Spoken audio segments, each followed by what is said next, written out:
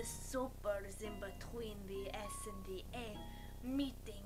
Today we are going to be talking about our paranormal incidences. Any point of time where we have interacted with something of the paranormal will be discussed today, and if you have any experiences, comment down below. Now, as you know, Paranormal Girl is very interested in the paranormal. So she has told me to tell you all of her experiences and any that I've had of my own. But I can't remember any of them because my brain has been probed 6 times. So let's get into it. Paranormal Girl's first experience involved a Bigfoot. Now some of you may not realize this other than by her icon. Paranormal Girl believes in the paranormal. Yes, it's true. But she also believes in Bigfoot and believes that they could have some correlation between Bigfoot and paranormal, that they could be the same. So, she was out with her friend, the friend that happened to also be in a series of unusual questions. That friend and her were going outside. It was a muddy day. They were going outside and her friend was wearing Uggs, so she had to put bags over her shoes. Once they were outside, they started exploring some of the woods. Paranormal Girl decided not to bring a camera. At the time, it was a bad camera with fuzzy vision and a weird black dot on it. So, it didn't seem quite sensible, but she decided not to, just to get a feel of it before she took it out, because she wanted to have evidence of anything that happened. That turned out to be a poor choice. As they were outside, they felt on edge. They didn't feel okay. They felt unsafe. As they continued, they noticed places that could have made suitable for a bed for a Bigfoot. Yes, they can make beds. Watch Finding Bigfoot and they'll explain it. As they continued onwards, things just got weird. Paranormal Girl got hit in the foot with a piece of tree, I guess. It was like a branch, but it was smaller and only about this wide. I mean, circularly around. As they were walking, it hit her in the foot and she told her friend. Her friend and her were both weirded out by the fact that it hit her with enough force to seem like it had been thrown at her, not simply fallen for how it hit her. And with the amount of force, it was not enough to have bumped up and hit her. It hit her like it had been thrown, but not hard enough to injure her. As they were continuing, something that Paranormal Girl's friend would not reveal until later on, she got hit in the back with a rock. She did not want to tell Paranormal Girl for fear of scaring her. And as they continued onward, something hit the tree that wouldn't happen to be nearby, causing a piece of branch to fall nearby, aka about 10 feet in front of them. They were confused because it was not breezy and it sounded like something hit the tree, causing the branch to fall. As they continued onwards, they started to notice what might have been slight growling in the distance. It freaked them out. As they continued forward, Paranormal Girl saw something fall in the distance. It was too far to see much definition, but she could make out the fact that it had 2 yellow eyes and it was mostly black. But she didn't see much of it because it was quick and it wasn't very visible. They got very scared at that point. They got so scared that they were going to run. But Paranormal Girl did not understand petrified with fear before this day. She couldn't run for the life of her. She froze. But they both freaked out, and eventually she was able to get herself to run. Once they'd broken open into the clearing, they were still running, fearing for their lives, even though Bigfoots are not hostile and would not have hurting them without having valid reasoning, like any normal human should feel. Don't harm without very good reasoning, such as you are personally being harmed, or you are in grave danger. As they were running through a lot of mud. Paranormal Girl took the lead as her friend behind her was falling behind because of the bags on her feet. She stopped halfway to the house in the clearing, turning around yelling at her friend to run. And she said, "I can't, the bags, they're interfering." And she told her, "Just run, it's not worth it." Eventually they both ran inside. There happened to be a bell on the side of the house and Paranormal Girl found it necessary to ring it in victory. But as she returned back inside, she realized, I should have brought my camera.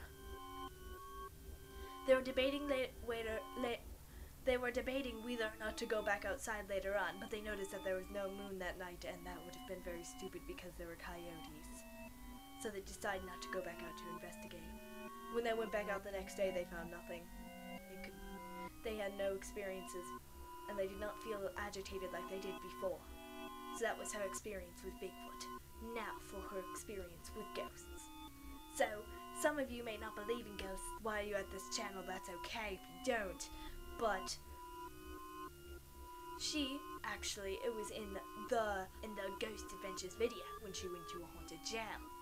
While she was there, the camera ran out of battery surprisingly fast, which could be justified as the fact that it was a bad battery and the camera does have a habit of not being able to retain its battery well. But we're not sure because she claims to have seen it at 3 bars when she turned it on. We don't know for 100% sure.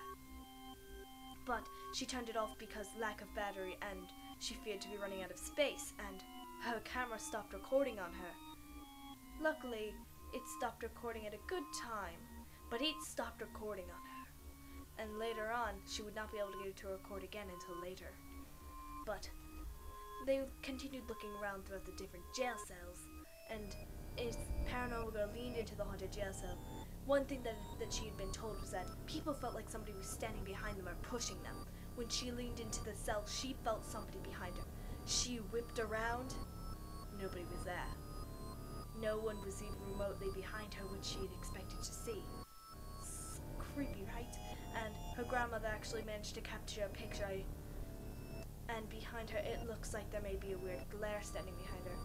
According to her grandmother, that picture was taken moments before she turned around to find nothing behind her.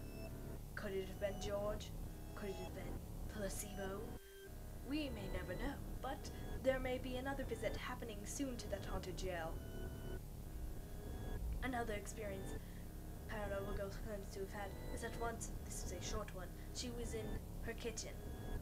She went downstairs and put some popcorn in the microwave. She walked out and came back in when it was beeping and done, and she could have sworn one of the cupboards were open that weren't open before, and it wasn't one that she had had any interaction with prior. Suspicious? Maybe. There's also been experiences. The Paranormal Girl has not been one for night terrors, and night terrors are affiliated with the paranormal and ghosts because they can cause those things, but she has had 2 experiences that could be considered pretty scary. One experience was she could not remember if it was a dream or not, but she remembered feeling such terror inside of her, such fear, that she remembered seeing a ghost girl standing right in front of her. The thing is that her bed is the top bunk at that time, so nobody could have been standing in front of her. She remembered feeling that imminent fear and seeing the girl with darkness all around her, and the girl seemed to be glowing. It was a very typical story of a ghost. Typical description of a ghost.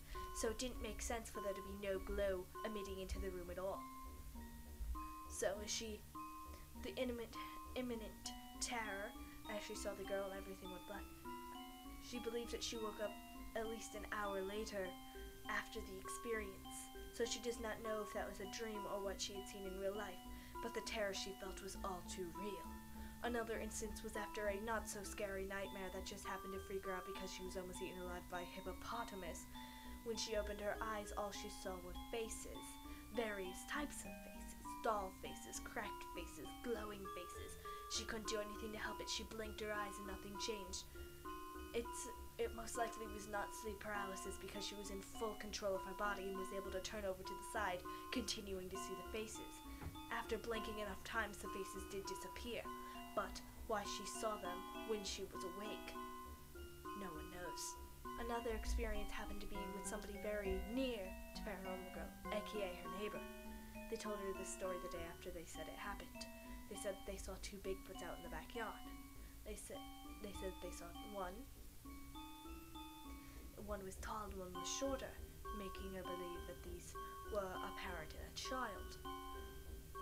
They said that they were standing in the backyard for a couple of seconds, jumped over the fence with ease, and ran off towards the woods nearby. suspicious thing the Paranormal Girl found was that there was a wet spot on a piece of wood. It had rained the night before and it was muddy. The wet spot was in a general shape of a foot, but the wood had absorbed it, so it was much larger than it could have possibly ever been. So it could have been a footprint that had absorbed into the wood later on. Also, even though weird it may sound, Paranormal Girl smelled the wood of the fence nearby and got a pretty unpleasant smell meet her nose. And if you don't know this about Bigfoots, they smell pretty bad. Another experience of Paranormal Girl with Bigfoots was actually in a investigation in her own backyard. Now this has happened multiple times, where she had been looking through and found that some stuff had mysteriously changed, and a hammock did break on her belief of it being a Bigfoot, possibly breaking it because it looked like it had broken over too much weight, and Bigfoots aren't exactly the lightest animal in the world. But she was in her backyard and she was doing calls and stuff, and she was getting a lot of responses, and then it stopped after something happened to come in and mess it up.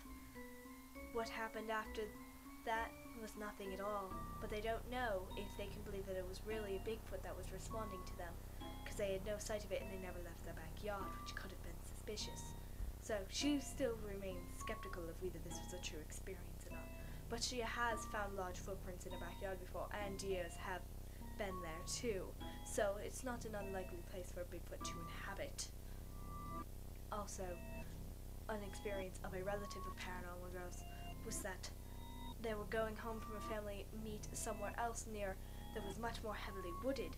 They said that while they were driving home, they heard a loud howl somewhere up the hill. They saw nothing, but they know that they heard something suspicious. Could it have been a Bigfoot? Could it have been a coyote? Who knows what it could have been, but it was definitely something. Paranormal Girl has told me no other experiences that could have possibly have happened to her. So that concludes her stories. My stories happen to be none because, well, I've been probed, so I don't remember anything. And that concludes our meeting of National Alien Super Awesome Club disassembles. If you want to see more National Aliens Super So Awesome Club, slap that like button, subscribe, hit the bell to be swell, and comment down below telling us that you want more, or telling us of your own paranormal experiences so that I can share them with the world. That concludes this meeting. I hope I see you in the next one.